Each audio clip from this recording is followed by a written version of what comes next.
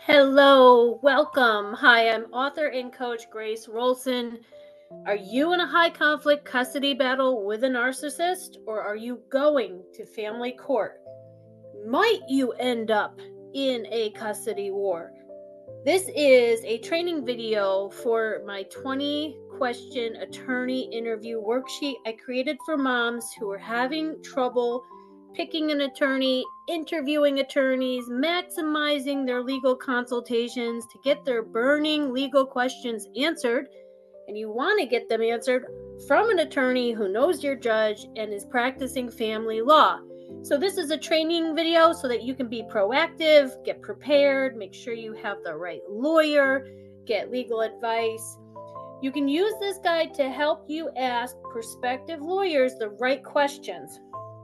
So the questions in my Get the Right Lawyer guide are important and essential. And if you bought this program, you get instant access to the Google Doc, which is updated, that has my full Get the Right Lawyer guide. You will learn my reasoning as to why you need the right lawyer for your custody case against a narcissist. And this is just the 20-question attorney interview worksheet that you can print out and prepare before you talk to these attorneys on phone, on Zoom, in person. This is a handy tool that can save you time and money because you're asking the right questions up front. So being prepared is key.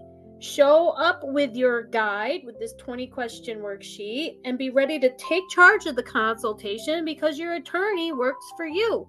You're hiring them. So you're interviewing them for the job. So being ready is important. Knowing what questions to ask can reduce your stress. So read the introduction that goes with this first, or find that video, because I did read the whole guide. And it'll help you set the framework up to do the consultations.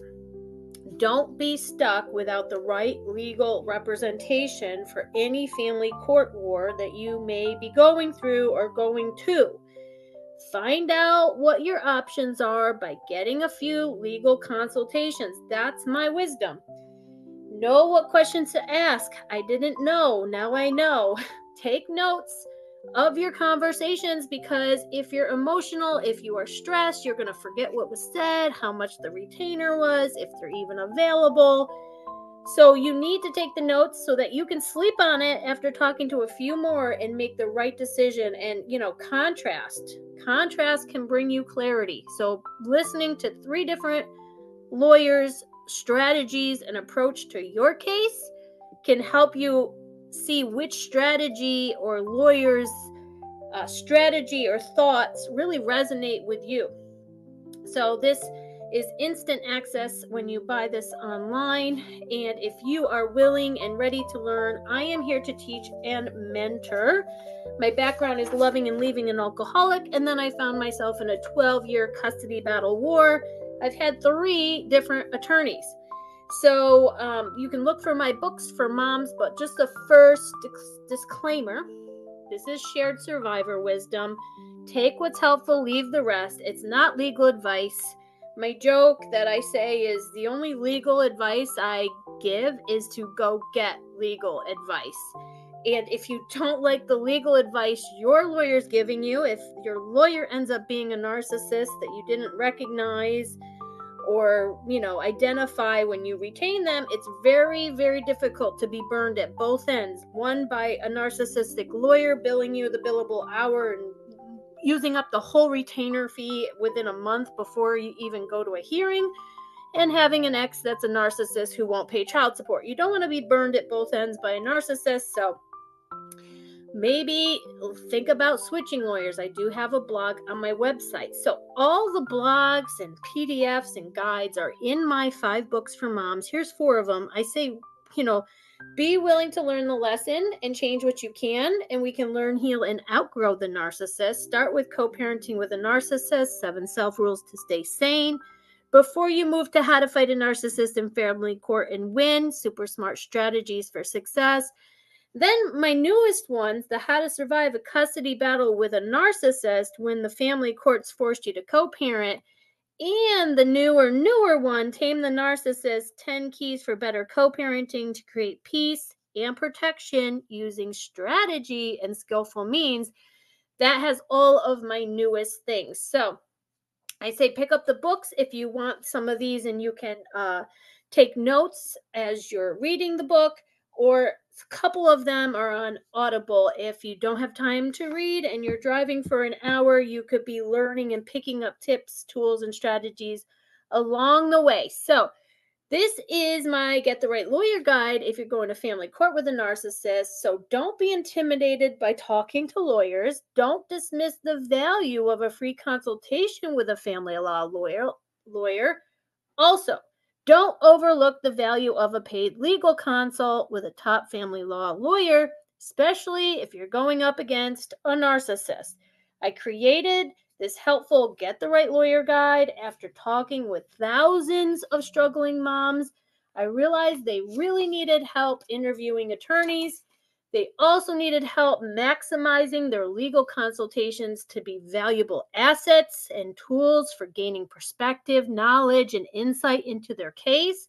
When I was going through the family court custody battle, I learned many useful for later things by talking to 5 different attorneys. Each consult gave me new ideas.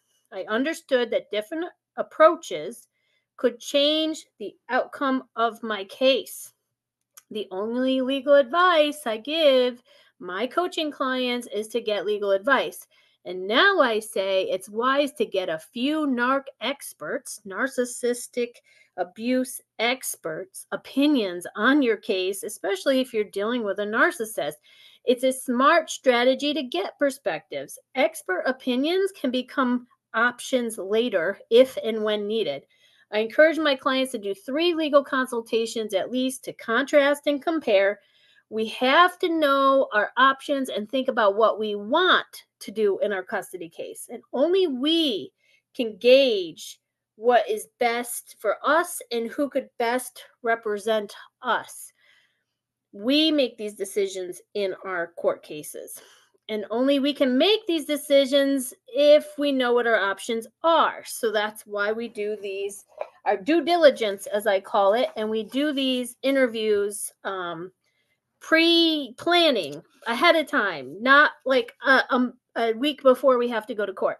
So, hi, I'm Grace. I'm a mother, survivor, thriver, certified life coach, and the award-winning author of several books, especially my How to Survive a Custody Battle book, because I often see that when getting an attorney, it can deter a narcissist, and I really want to help your custody case. So use my 20 wants list to prepare for the legal questions. Know what it is you want from the judge, what you need ordered from the courts that can be solutions for your case, and I do those consultations with my 20 wants list. So don't delay. Do your legal consultations. And when you're dealing with the narcissist, your knowledge and your preparedness are your power. So obviously, take what you like, leave the rest. You can go back to my disclaimer. What worked for me may not work for you. I've seen very few cases where getting a lawyer isn't a good idea, and it's usually they just don't get the lawyer until the last minute, but they've already interviewed attorneys knowing what one they want to go with when it's time for a trial. So I don't recommend going at it alone. So read that whole guide or watch that video. So these questions in my guide, you want to ask if the call is confidential. Usually they run your name through, make sure there's not a conflict of interest. Quite often, our custody case is only as good as our attorney.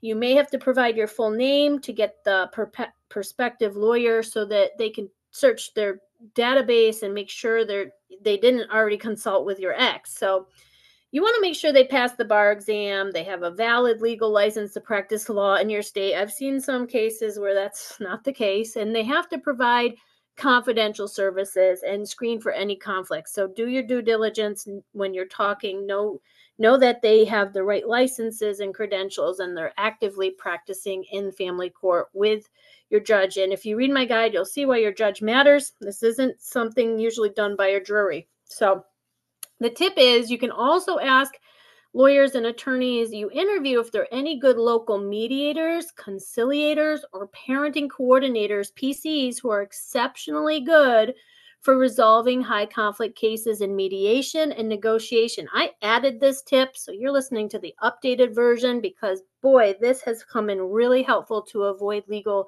expenses and family court trials and failures. So this might be helpful in your custody case if you can, if it spans multiple years or keep screaming towards a trial. Finding the name of a PC can be helpful. There are alternatives to fighting on opposite ends, going to multiple time-consuming family court hearings, or repeatedly litigating a case and enduring expensive family court trials. No, there's other options. You can learn about my skillful means method as an alternative. And note, you will need to accumulate leverage. And that's something you can ask in this guide. We're going to go through all 20 questions. There's bonus questions now. So make sure you read that introduction thoroughly to know why you're asking these questions.